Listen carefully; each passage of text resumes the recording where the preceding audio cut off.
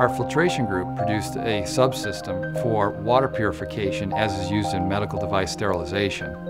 What's unique about this product was that the team considered not only innovation at the subsystem level, but they also gave consideration to the business model, in this case, the replacement elements. Specifically, they created an interface that's part of the replaceable filter cartridge that's used to purify the water to ensure the integrity of the system, but also to lock out competitors. We went into our customer, we have an existing account, and took a look at one of their current systems they had, the current state of that system.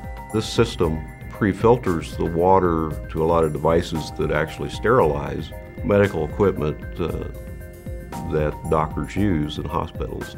We started going through each of the features and benefits they had in that system today, and we started saying, how can we do some improvements?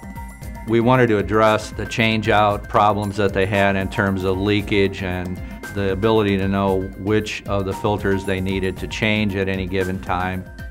We came up with a unique cartridge that I hadn't never seen in the industry before, which would be retrofittable into all their existing systems. Where we made sure the cartridge was color-coded. We added things like pressure gauges to the housings. We added drains so they could drain them before they did it. And during the process, there's things that kept coming up. Oh, what if we can do this? Oh, what can we do that?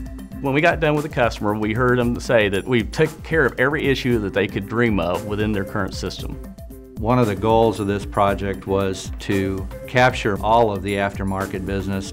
When non-standard filters are being substituted for the OEM devices, they lose control over the quality and consistency of the system, and it raises liability issues for the customer.